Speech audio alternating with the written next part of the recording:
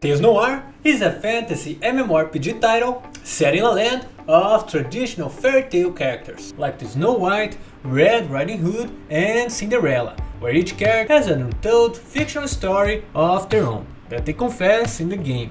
And this game gives you a vast land to explore and roam with your friends.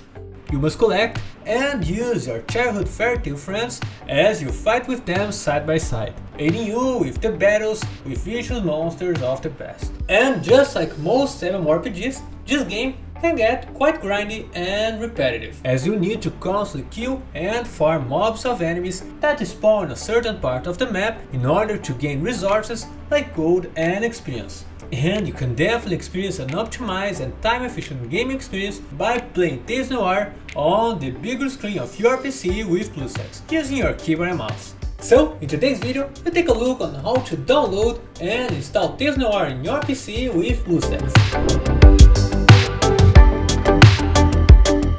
To download Tales Noir, firstly, click on the link on the description of this video to download the latest version of our app player. Now proceed to the installation process, and once it's done, you can go to the Play Store to log into your Google account. Here, you must provide your email address and then the password, and proceed to agree on everything that shows up.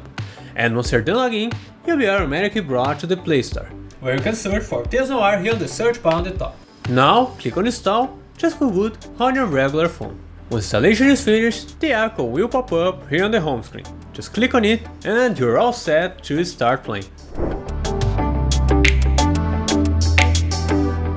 Tales Noir offers a highly customizable and fun gaming experience on the get-go, and is highly recommended to play this game on the biggest screen of your PC with your keyboard and mouse via BlueStacks for a time-efficient and optimized experience. So, if you have any questions about the installation process or having any trouble running the game, let us know in the comment section below, and we'll get back to you as soon as possible.